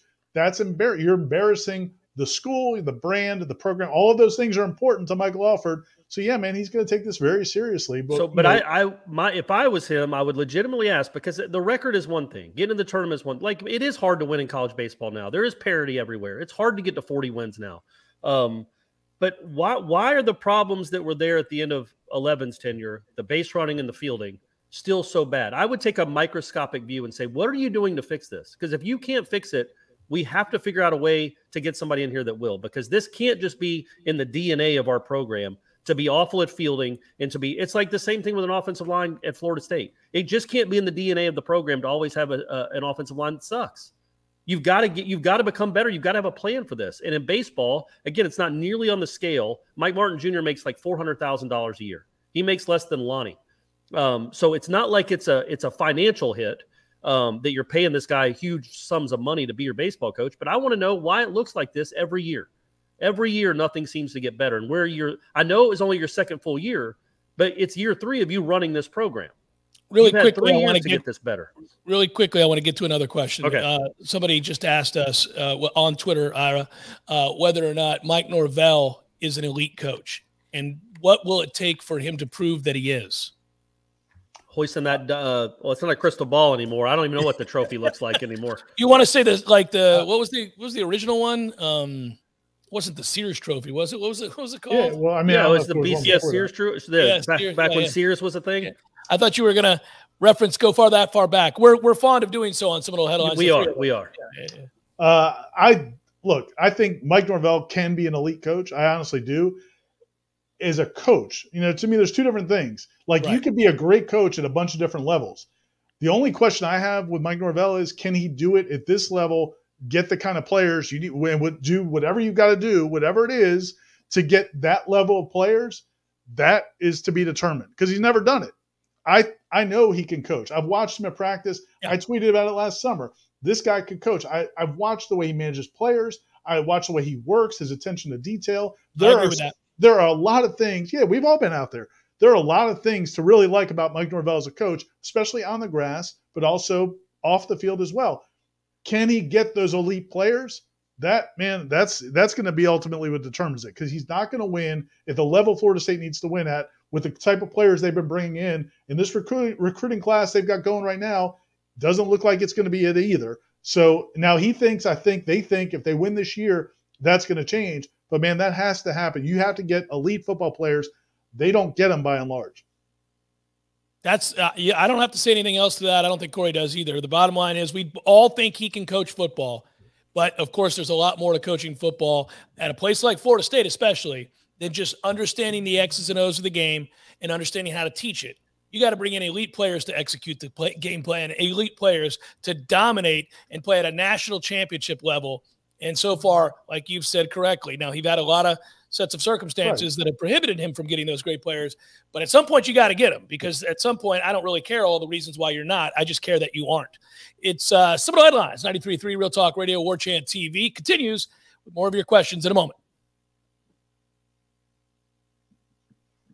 It is investigating an armed robbery that happened early Friday morning in the Brinson area. Deputies say the identity of the suspects is not known at this point, but they are believed to be white men. The victim described the suspect vehicle as a four-door early 2000s dark blue or black Ford F-150 with bullet hole rims. DCSO is offering a $500 reward for information leading to the suspect's arrest. The Tallahassee Police Department announced an arrest from a shooting incident at the 2400 block of Treetop Court Sunday. Torrance Paramore, age 29, was arrested and is accused of kicking in a door and firing a shot at a male victim. An officer heard the gunshot and entered the residence to check the safety of the occupants. Paramore was on pretrial release and was wearing an ankle monitor. The monitor tracked Paramore to the Magnolia Terrace apartments where he was arrested. This is Rachel Lenne with your Real Talk 93.3 local news update, brought to you by Macklemore Systems, Tallahassee's go-to Mac store. Check them out online at MacklemoreSystems.com. This is meteorologist Paul Trombley with your Real Talk 93.3 weather update. Chance for scattered thunderstorms this afternoon. Otherwise, mainly sunny skies. High of 92, westerly winds around 5 miles per hour. Mainly clear skies and quiet tonight. Chance for scattered thunderstorms. Lows level off around 72. Slight chance for scattered storms again tomorrow. High temperatures reach up to 94. Mainly sunny skies and calm. This report is brought to you by the Lawn Johns. For all your landscaping and lawn care needs, visit thelawnjohns.com. Right now, 90. Sellers Tile does it better for business owners, contractors, designers, and homeowners. Better design ideas, better quality tile, carpet, and hardwood flooring, better mosaics, ceramic, and vinyl solutions. And Sellers makes it easier with their amazing showroom and first-class professionals. Maybe it's time to get Sellers working for you on Capitol Circle Northeast, just north of Mahan Drive, or online at sellerstile.com for better style, quality, and design. Go with Sellers in Tallahassee. Call 656-8453. Life is stressful. Dinner shouldn't be. That motto is why Register Sausage has been doing business in the Florida Panhandle and Lower Alabama for over 75 years. A proud sponsor of Seminole Headlines, Register Sausage always provides the best Southern smoked sausage to over 140 grocery stores and restaurants throughout the Southeast. Headliners have discovered the Register's difference. You can too. To find a store that carries Registers near you or to buy directly, head to registermeats.com. That's registermeats.com. Register Sausage. Yay, sausage! Here's what you missed on the Greg Tish Show. Chattanooga, Tennessee. Pastor Tabner was alone with a female church employee. She in a towel and he in his boxers. The charismatic 41-year-old Hurley explained the two of them had been making chili and gotten food on their plates. With the hot dogs that they were making, we are hoping that the pastor used the right condiments. I think it was at least one hot dog involved. I don't know what you're talking about. We were just making chili dogs. The Greg Tish Show, Monday through Friday, 6 to 9 a.m., only on Real Talk 93.3. Seminole Headlines is brought to you by Register Sausage, serving the Florida Panhandle and Lower Alabama for over 75 years. To find a store near you or to buy directly from Registers, head to registermeats.com. That's registermeats.com. Seminole Headlines returns now. Head to YouTube and search for Warchant TV today to catch the show live or on demand. Now, here's Jeff Cameron, Ira Schofel, and Corey Clark. Glenn writes, Mike gets a little more leash because he is competent and can put together a complete sentence talking about the frustrations of the last few years in football and how well Mike communicates a vision. I will say this. I think that Norvell has done a very good job of tempering expectations more than anything else. I think he has never once overstated what he thought the team could be, but he does have expectations. And again, I would think that that's the right balance, right? Of knowing that where you got to be and you know you're not yet, but without telling anybody that you're going to win 11 games. Yeah, and I would think that would be one of the issues people have with Meat after this past year when he was on your show talking about having the best pitching staff in the country and they're going to be able to pitch it better than anyone and they're going to pick up the baseball, they're going to be all this, and it just never materialized. So you know, hearing him, and it's great that he does that each year, gives you an hour to go over the whole team. But then when many of the topics he hits don't end up even becoming remotely true, you kind of wonder about his vision and his reality versus the real reality. More questions. Let's jump back over to Facebook. And who would your top 3 candidates be for a baseball coach if Martin was to be let go? Do we try to bring home Link? Do you look at Ramsey? Does Buster Posey want to coach? I would throw in that who was it that was up? I'm trying to think of the names that were in the running, guys, at that time. Doug Minkiewicz was also in the running, was he not? Yeah, wasn't Pedro Grifol, was he one that was in it? But yeah, I mean, Link Jarrett's the one everybody wants, obviously, but the problem is the price of business definitely went up. He's had a lot of success now at Notre Dame at a high level, and so I don't know whether or not, whenever that time comes, if they have a chance to make a move there, if that's an option that's on the table, he's definitely, I think, number one on most people's list. What about 11? Bring him back? Yeah. You think you go for that? I mean, that would be you'd make Sports Center. You'd make like 60 Minutes if the son got fired and the dad took back over the old job. Really quickly, I think all jokes aside, what we're getting at here is that is there any question whatsoever about Meat's position going into next year, assuming he's back, and that is that of a man squarely on the hot seat, period. Yeah. I don't know how you could be. How could you not be? How could you not be after, again, it's not just the records and it's not just what they're doing in the postseason. It looks the same problems are still here. They have not been fixed. And I think that's what needs to be addressed quickly, because again, if they strike out a ton, run the bases like they're 9 years old and can't field like they're 9 years old. Yeah, man, it's a real question of whether okay, this, whatever you're trying to teach and instill has not worked and it will not work. Well, and like we touched on earlier, I mean, a lot of these things with a new athletic director, especially, he's being evaluated as well. So if you go into this offseason, if things don't get fixed, if you give an extension to Mike Martin Jr., but maybe kids that you want to stay in the program don't stay in the program, or things kind of start trending in the wrong direction, or next season is you just say we need to give him a vote of confidence, and then go into next season and it's a disaster or goes in the wrong direction. Those things now all reflect on him because he's the AD now. Just like the Mark Krikorian leaving was a blow to Michael Alford's esteem because there was some sort of disconnect between those two. Now he kind of mitigated it some by going and making a really nice hire. He got a very successful coach from an SEC school to come to Florida State. That he mitigated some of that damage. Keeping on Lonni Alameda, that's something that people will be very excited about. If basketball continues to do well, all those things, it's like a constant report card. But this is one that baseball is a big deal at Florida State. People are going to be watching not just how Meat does, but how Michael Alford handles it. This is perhaps the best question of the day. My man Ghost Is Pepper. It Facebook or Twitter? It is Twitter. Sorry. It is Twitter. That's a stunner. It was a strong week from Twitter. That's why I had to step up for everybody. Ghost Pepper Nate writes, if the Lightning get to Game 6, what period does Corey leave in? The good news for Brady is that I'll be in the hotel right across the street, apparently. So I'm not in any rush to beat the traffic.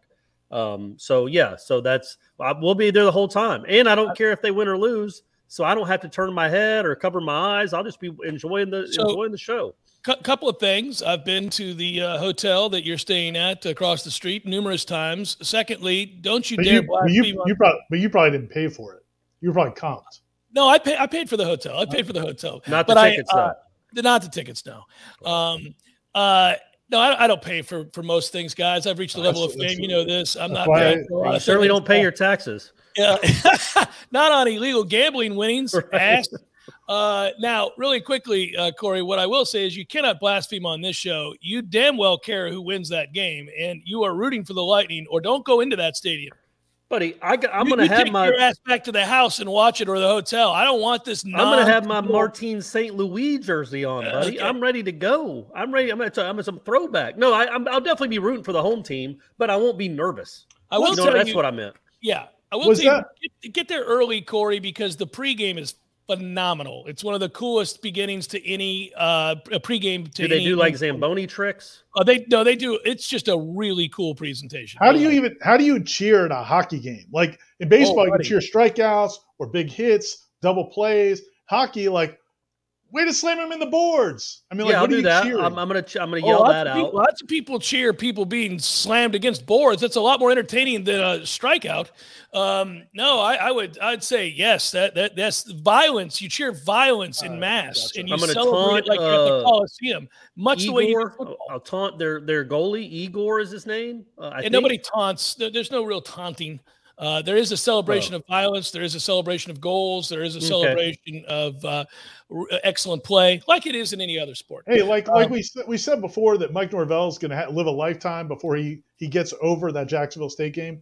Corey, at what point do you think you'll get over the embarrassment of leaving that Braves game? Like how many what's going to have to happen for you to live that down? Because that's is that more embarrassing, or me not watching it one single pitch of them winning the World Series? Like me watching a Jake Gyllenhaal movie where he's maybe it's the whole performance. I think it's all the totality of it is completely embarrassing. But again, I feel and the losing the money, betting against my team, lots of money I lost. The whole month, that whole 2-week stretch was not Corey Clark's finest hour. But I got a championship out of it, Ira. You know what though? If you do win some money in blackjack, you can write off the loss from your Braves series. So I did figure out why I asked that. I was at Cherokee Casino with my buddy playing that craps game I was telling you about, which is bubble craps, where you're hitting a button to roll the dice. And on my roll, I rolled like 36 straight times, and he won like $2,700 or $2,900 just at that machine. And so when he got his ticket, they wouldn't let him cash out. He had to come over and sign a form because he had won that kind of money. Yeah, you'd have to reconcile it. Yeah. Brandon writes, do you feel that every fan base overreacts at every little thing like the FSU fan base does? No matter the sport, it is only bad or burn it to the ground. No other options. Probably. I will say this as a fringe member. I'm not even a member of the UGA fan base necessarily. I dip my toe in occasionally. Yeah. What their reaction losing to Alabama in the SEC championship game dwarfs any reaction to an FSU baseball loss. I mean, it was over the top. Like, he's never going to beat them. He keeps starting this bum at quarterback. They've got no chance. Kirby's never going to win. Hold on, that was kind of fair. That was well, sure, but like it ended up working out all right. Right. And that reaction that day, and I was even telling my friends, well, like, man, they're going to play him again. Like the game didn't matter for Georgia at all. They knew they were in. Alabama had to win. It will be different, and let's hope one or both of their badass receivers get hurt, and they did. There you go. There you go. There's a championship for you, baby. Yeah, I understand, though, in a weird way, Georgia's frustrations in losing that game and just losing period after years and years of building to that point and thinking that it was going to elude them again. I could understand the desperation and irrationality. Georgia, more than most programs, had this very hoity belief that they were an elite program with zero evidence to prove it. Right. And so they were tired of having to hear the justifiable retorts from their SEC brethren, or really football elite company all over the country, saying, would you stop, Georgia? You act like you've ever done anything. Yeah. Herschel Walker was a long time ago. Jesus. So that's why people were ripping Georgia. That's why Georgia fans felt so fed up. It was that game was an odd time to do it because it didn't really matter. The main goal was still out there, and you still had a very good chance of getting it. But to answer the question, I do believe that almost every passionate fan base of any team, program, franchise, you name it, are all irrational. I have discovered that over the years, that none of them are fair-minded in any way, shape, or form. It's like me with the Lightning. Like, when they lost those first two games up in New York, I was through. I'm like, I'm not cheering for these boys anymore. These guys are bums. You burned a jersey you just bought last week. Yeah, I think it is universal. But I think what's a little bit unique with Florida State is Florida State does have for whatever reason, seems to have a bigger, more active Twitter presence than a lot of fan bases. And so it's not just contained to your message boards. It's on Twitter for everybody. And I think that, and again, like we see it, anytime there's a Twitter poll, Florida State usually wins it. Best mascot, whatever it is, best traditions. Florida State's Twitter, FSU Twitter is a thing. And I think that exacerbates it where everything's magnified. But yeah, man, I think it's the same with every fan base. Eric writes, Jeff, enough time has passed that I can reveal that I was your mole in 2008 that helped you break the news that Tavares Presley was in fact enrolled at FSU. We all remember where we were when that news hit, don't we? Jokes aside, how do you guys maintain your sources with turnover and regime changes? Ira? Yeah, no, I mean, that is definitely a challenge. I mean, people, and it's certainly, in a program like Florida State, you've got so many different people that are involved. There's so many people around the program that have been around the program that maybe don't work for the university. So that helps to some degree. If there's, longtime fans, supporters, donors, different people like that. But that's a challenge. I mean, Florida State for a long time had the same administration, same head coaches for most of the sports. So it was easier. But once you start having that turnover, it definitely becomes tougher. But I do think the fact that we've been in the market for so long helps. People will, while we're on this show, a guy just DM me, somebody who's in the chat, DMing me with information about the baseball situation because, Who was it and what did he say? We don't do that, right? We don't reveal that. It's just based on what we got to verify it. But, also, Ira, make sure not only in addition to telling us his name, please give that phone number so that I can reach out to him, but do so publicly here so that we can get confirmation of some of the things I'm hearing as well. But that's part of it as well. But yeah, turnover definitely. You can also pay sources, right, Ira? That's something we've started doing at Warchant. We pay for sure $100 a tip. For those that don't get sarcasm, that has not happened. We're not doing that. We're not paying anybody for that. I would also say that the interest, and I think it's to your point about being in the market for as long as we have, we do get presented with a lot of stuff, and there is a lot of tracking down information or following up on information, just because obviously we do have a platform and people do reach out because they trust that we're going to do the right thing with it. But it's always it's a fun balance, right? Because you can hear some pretty damn interesting things. You're like, well, if that's true, Yeah. But most of the time it's not, or there's a different variation of what I just heard. All right. Well, I will say the craziest time, and we've talked about before, but just the craziest time ever was we were about to record and we started hearing things about Jameis. I mean, that was a difficult. Did we did the show? No. I think we still did this. Did we scrap it? We scrapped it. I was on my way and you made me go tell Jeff what right. the news was going to be. So yeah. But that was when we used to record the show, but now we do it live, so we can't. I will say, and it's a fun peek into how we do it. We only have a few minutes left in the show today. It is weird because there are several times we've been on the air where something of significance, maybe not salacious, sometimes salacious, but usually something of major significance that does happen. There was the Seminole headline curse that lasted for a very, very long time. Yes. Yeah. And some of the times, the thing that was going to break mere minutes after we finished recording was something that was sent to us in the midst of the final 7 minutes of the show. We'd done the whole damn thing.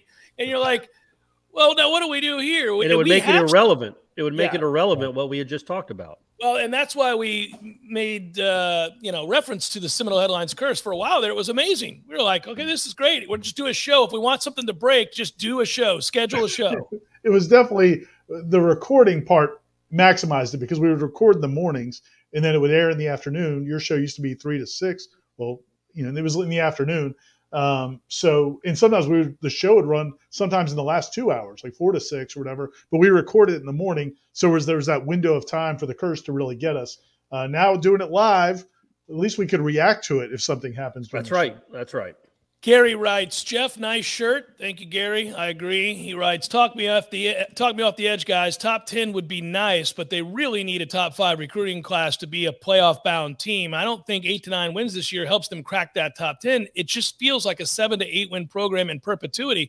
Well, first of all, Gary, I'd like to win 8 games for a couple years in a row. That would just figure it out. Yeah, that'd be a big start right there. Let's get to that 8-win plateau there that you think we're stuck on.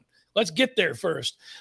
Secondly, if you start winning games, your ability to recruit top 10 classes is readily available because of where you're located. It's the distinct advantage that Florida State has always had.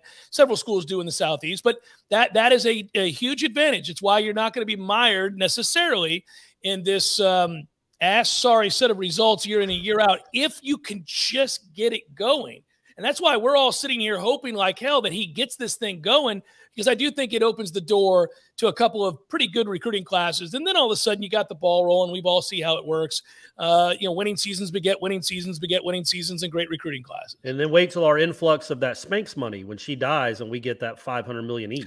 Well, we probably shouldn't curse it by mentioning that we need her to die for this to happen. She's a relatively young lady. She could just give the money. Cut us a check. Yeah, she'd be fine with that. She doesn't have to die. We're probably not in her will right now. Just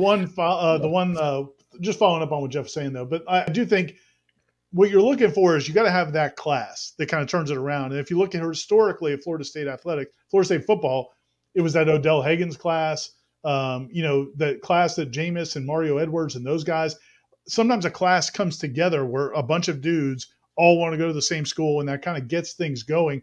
Last year they had some pretty big time players, Julian Armella, Azareye'h Thomas, Sam McCall. They love Omar Graham, those young offensive linemen. That could have been the class. And then if you can have a good success this season, maybe that carries over to a higher level class this coming year. So they also had, I don't know if you remember, they had a kid that was ranked really, really high in the country that had been committed for a while, and he didn't end up showing up. Don't recall. Oh, y'all don't. Okay. Next I can't recall his name. We're running out of time. Next headlines. I'd like you to the big reveal next Tuesday. Perfect. I can't remember his name anyway. I have to go look it up.